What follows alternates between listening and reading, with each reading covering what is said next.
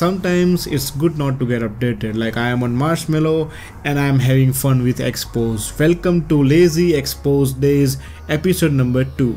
Before I start this video, let me just tell you, to work this one on your device, it must be rooted with custom recovery like TWRP, and it must have latest Xposed framework installed. So number 1 today is AMPUFY.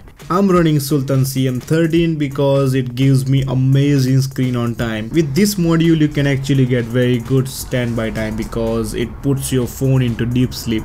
You can keep an eye on all the activities running in the background just like Windows Task Manager.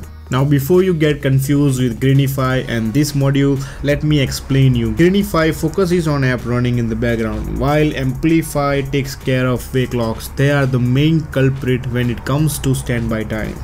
So whenever you have 100% battery life in the night and next morning you lost around 30% of battery, I think you should try this module. Number 2 is Boot Manager. Sometimes we need to download some apps for only one feature they provide, and we don't want those apps to start up in the boot. Now this module is very simple. You can choose not to start many apps when your device boot up. Now this one definitely boosts up your battery and your RAM.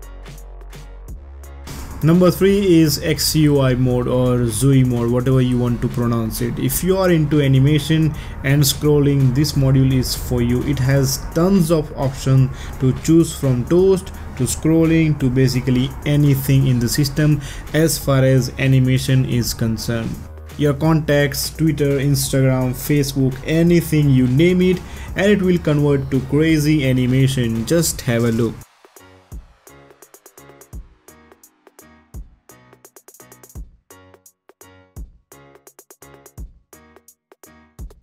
So the next module is Xinsta, and it lets you download images and videos from your Instagram directly to your device, and you can change the download location as well.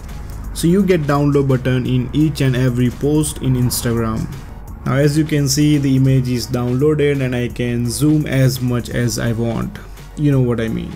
Now if you flash ROMs like Resurrection Remix, you must be familiar with Pie Control. So the 5th module is CHROMEPIE, and it basically adds Pie Control to Google Chrome or any Chromium based browsers.